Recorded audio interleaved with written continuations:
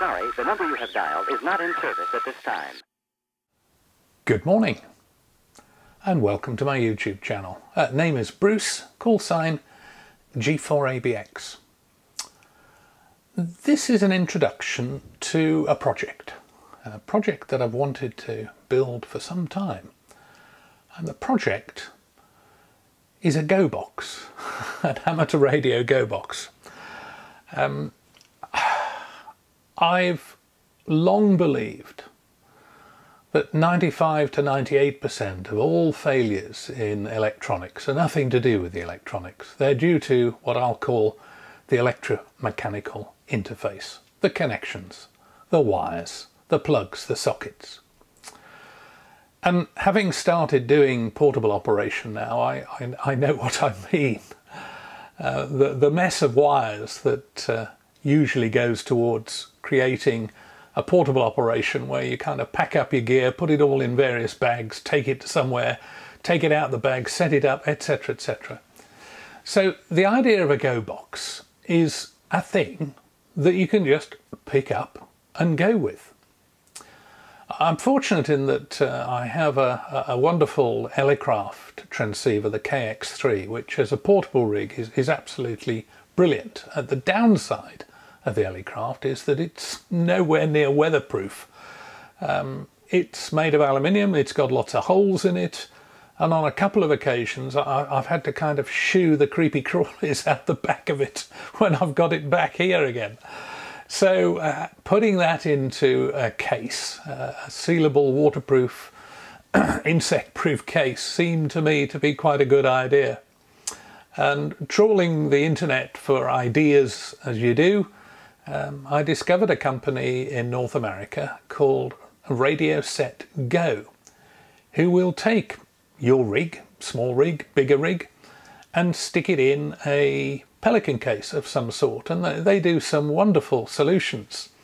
Their solution for the KX3, unfortunately for me, was rather expensive. One of the big problems we have living in the UK, as I do, is that getting stuff from places across the world, strangely enough other than from China, which seems very inexpensive, but from America, it's just crazy. So I worked out that by the time I'd shipped my KX3 to Hanz, who runs RadioSet-go, he'd built it into the case and shipped it all back to me, it would actually have cost me more than the new KX3 would have cost. So I managed to persuade Hanz to sell me the bits and pieces I needed to make my own case, my own GoBox, if you like.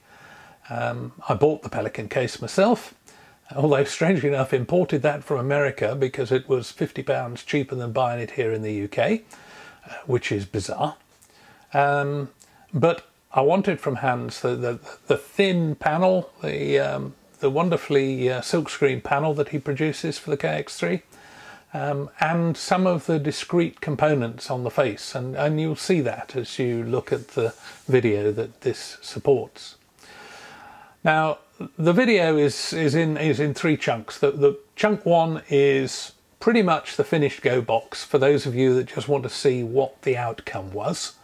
2 and 3 videos are the detail, shall we say, in real time pretty much, of wiring up the internals of a GoBox. Now they're not difficult to do, but it takes time, a couple of days of pretty constant concentration in order to get this thing wired up. My GoBox is a little bit different in that I've also included a LiPo battery, so a lithium polymer battery, courtesy of our radio control fraternity, because we don't have companies like Bioenno here in the UK. We can't get their components, and if you want to buy a LiPo battery here in the UK for a small, I don't know, 2.3, 2.5 amp hour LiPo battery, you're going to pay more than 130, 140 pounds. So, yeah, 170 type dollars. So it's just impractical. Whereas I can buy a LiPo battery, 2.3 ampere hours, for around 23 UK pounds. So the downside of the LiPo is that fully charged it's 14.8 volts. So that's far too much for something like a KX3. So part of my design incorporates a step-down device, an active step-down device, in order to give me the voltage that I need. Also included in the box is a MPPT solar charge controller, so I can plug a solar array into the GoBox to charge it. I can also plug an external battery in if I want. I've got a 10 amp hour LiPo 4 battery that I built last year that I can plug that into. And the final thing that my GoBox has that Hanz's general product doesn't is it contains a Raspberry Pi. So I can communicate with the rig with an external tablet essentially. So this is the introduction to the sequence of 3 videos, and the first one will be coming up shortly. So thank you very much indeed for watching. If you like what you see, please subscribe, hit the bell, and if you feel like it, a thumbs up would also be good. Thank you very much indeed, and I hope you all have a really good day. 73s.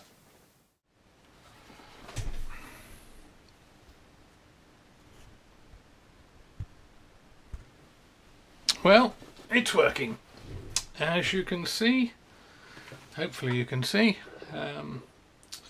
KX3 in there, antenna, 13 volts DC, batteries internally, just got the key connected at the moment, fans high and low, a bit noisy, I'll have to do something about that. But there we go. Decoding.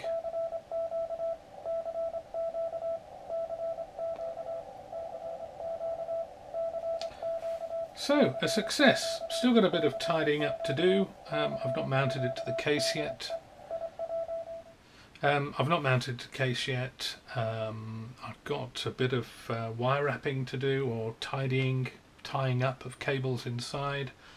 I've got a slight problem still in that the fans, these two fellas here, are still causing noise. But the more I look at it, the more I think it's conducted noise rather than radiated noise. It's also controllable by the volume control, the audio volume control on the KX3, so it's probably getting in on the supply lines, so I need to do perhaps a bit of decoupling.